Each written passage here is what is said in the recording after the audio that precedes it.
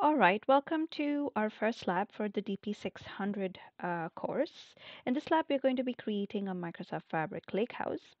As you can see, my screen is split into two. We have the Microsoft Fabric portal on the left-hand side and the instructions on the right-hand side. In this lab, we're going to be creating a Microsoft Fabric Lakehouse, and this lab is going to take us approximately 30 minutes to complete if you're completely new to Microsoft Fabric. But since I am quite familiar with Fabric, it will take us about 15 minutes to complete this lab in this video. So let's get started. The first step is going to be to create a workspace. So for that, we're going to navigate to the portal, go to the area where it says workspaces, and create a new workspace. Let's give this workspace the name DP600 Lab 1 and just make sure that we are using the Fabric trial capacity. In this case, I'm going to be using the Fabric trial capacity, but when you do get access to the labs, you'll probably be using a Fabric capacity from down here. It will be mentioned in the instructions. The instructions will be updated by that time, so you should not have any problems creating your workspace with the appropriate capacity. And I'm going to hit apply. That's our first task done. We have created an empty workspace. The second task is to create a lakehouse. For that, we're going to go to our create button on the left hand side menu. We're going to scroll down and you can see we have an option to create a lakehouse. And we're going to give our lakehouse a name, DP600 Lab 1, same name as our workspace. And we're going to hit create. This takes about a minute or so, and then we will have a new lakehouse created. There you go, we have our lakehouse created, and you can see the lakehouse has two sections, the table sections and the file sections. The table sections is where we're going to be creating our delta tables, which we can then query using SQL semantics. The file section is where we're going to be storing our data files in the OneLake directly. All right, we can also create shortcuts in the file section to access data that is stored externally and not in the OneLake. All right, so for now we have created this empty lakehouse. Let's go and upload some data to this lakehouse. For this, you will need to download a sales.csv file. I already have it downloaded on my local computer. So what we're going to do is jump to the next step and create a new subfolder named data. So here you go. I'm just going to click on those three dots, new subfolder data. And in the data file now, I'm going to upload a file. And let's navigate to my downloads folder, and you can see I have a sales CSV file there already, and I'm just going to click on upload.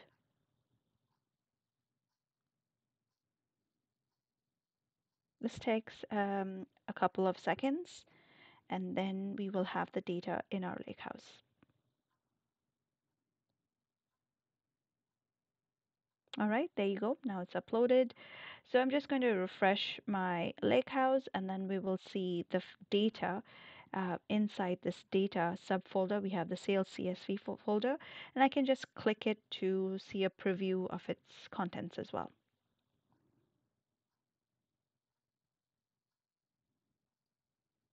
All right, there you go. We have our data here. All right. Next, let's explore shortcuts. We mentioned shortcuts, that we can create shortcuts in our file section of our lakehouse to access data that is not internally located on our OneLake, but it's stored externally. So in order to create a shortcut, we have a couple of external sources that we have connectors for, like Amazon S3, Amazon S3 compatible, Azure Data Lake Storage Gen 2, Dataverse, cloud storage, Google Cloud Storage, and also other um, internal sources. For example, if you have another lakehouse sitting in another workspace, for example, and you want to access that lakehouse data internally from within your lakehouse, you can do that using the Microsoft OneLake connector. All right. So we have explored shortcuts. Now let's take a look at the table section. So in the table section, we want to add some data. So let's navigate back to my sales.csv file and let's load this data directly to a new table. We're going to give the new table a name called sales, and we're going to use a separator for comma because it's a comma separated values file. And I'm just going to click on load. This will take you a couple of seconds as well because it's loading the CSV file into a managed delta table.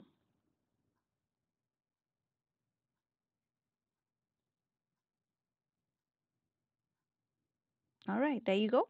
So let's go back to our Explorer, and I'm going to just click on the refresh button once again, just to make sure that I have my sales table here. So you can see I have my sales table here, and if I click on the sales table, I will be able to see my data in a very neat table-like structure. Let's do that again. There you go. So you can see I have my data here, which is much better than the CSV format that we were looking at through the Files section. All right. Now that we have loaded the data there, we can also take a look at the files that are actually feeding this table, which is because it's a delta table, it's stored in Parquet files, but it also has a delta log, which was going to record all the transactions that you're going to do on that table. All right. Now let's go and try to query this data that we have put in this table using SQL. For that, we're going to move to the SQL Analytics endpoint.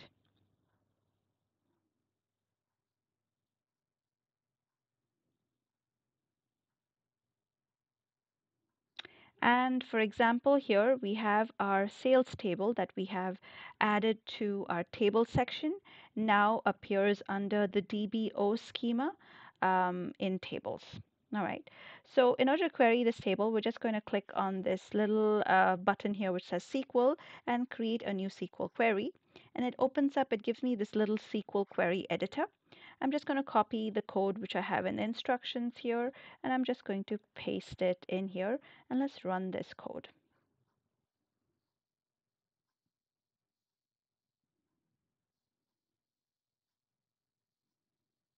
Okay, so it took us 9 seconds, 521 milliseconds to get the results of the SQL code. Great. This is all great. We can run some SQL code, but what about people who are not quite familiar with writing SQL code? How do they query this table? We can also create a new visual query. Visual query is for people who want to query using SQL semantics but are not very comfortable writing SQL code. All right, so let me drag and drop my sales table in there. See if it has loaded in here.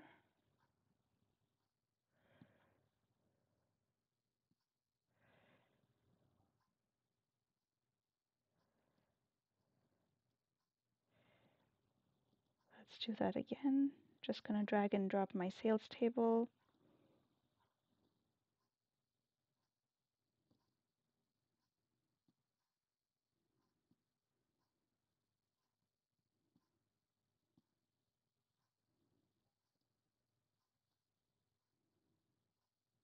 There you go. It's taken a bit of time, but now you can see I have my data here. Let's collapse this Explorer view so we have a little bit more space on our query. And now I can run some pretty quick transformations. Like for example, we can choose columns and say I don't want all of the columns, just my sales order number and sales order line number columns. So we're doing a sort of like select in this case for people who are familiar with SQL. And then I'm going to go to the transform and add a group by. Here I'm going to select the sales order number and we're going to say line items, and the operation is going to be count distinct values. All right. And here we are going to select the line or sales order line number instead of sales order number. And with that, we're going to click OK.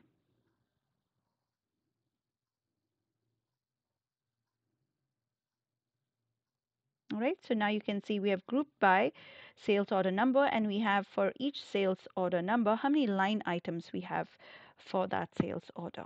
All right.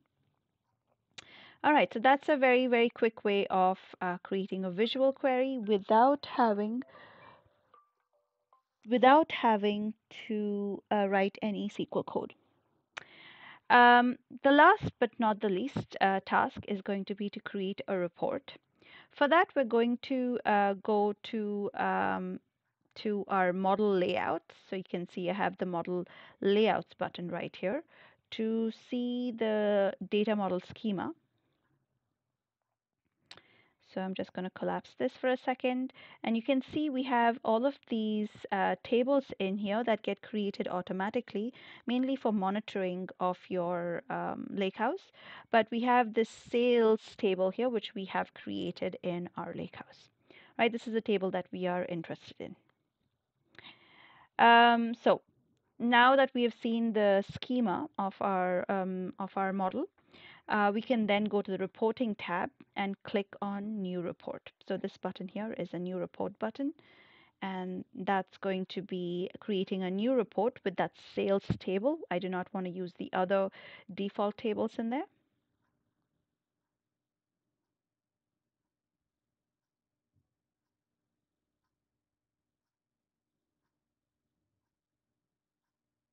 All right. So you can see we get this really nice Power BI view here with filters, visualizations, data. So what we're going to do is I'm going to select item and quantity. By default, a table visualization gets selected when you use an categorical value and a numerical value. We're going to change that to the clustered bar chart, which is this one. And I'm just going to make that full screen, and I'm just going to collapse the visualization pane so I can see that a little bit better. And that's it. And I'm going to save this as a report. Let's name this report the item sales report and click on save. There you go. We have created a report from the data which we have uploaded into our Lakehouse. Now, if I return back to the workspace, you can see I have 4 items created just by creating the report and the Lakehouse. One is the Lakehouse itself, which has 2 other items linked to it, which is a semantic model and the SQL Analytics endpoint.